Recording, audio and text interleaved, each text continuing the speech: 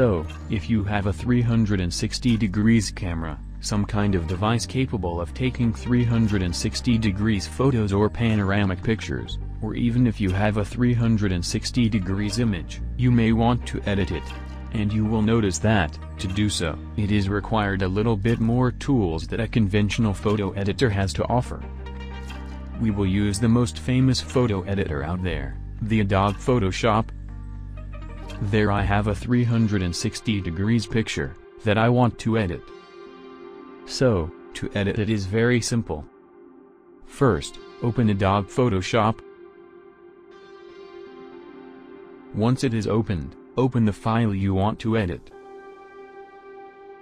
I will select the 360 degrees picture that I have mentioned. As you can see, the picture is now a layer of my workspace, and what I want to do is to be able to move that layer, make it dynamic. So, then, I will select 3D. After that, I will go to Spherical Panorama, and select New Panorama Layer from Selected Layer.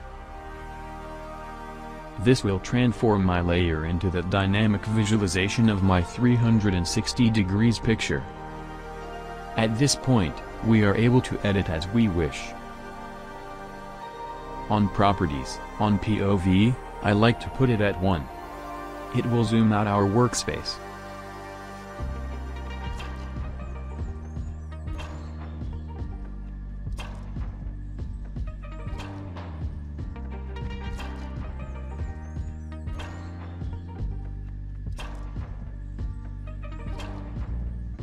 Please, keep in mind that everything that you insert into the workspace will only be locked into position if you merge down to the layer above.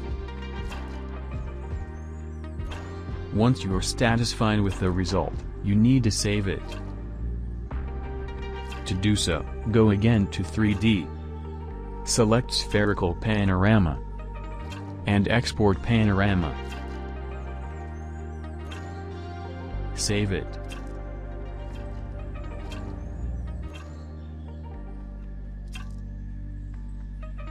As you can see, there it is, the 360 degrees picture edited and ready to be used. Hope it helped you out. Don't forget to like and subscribe.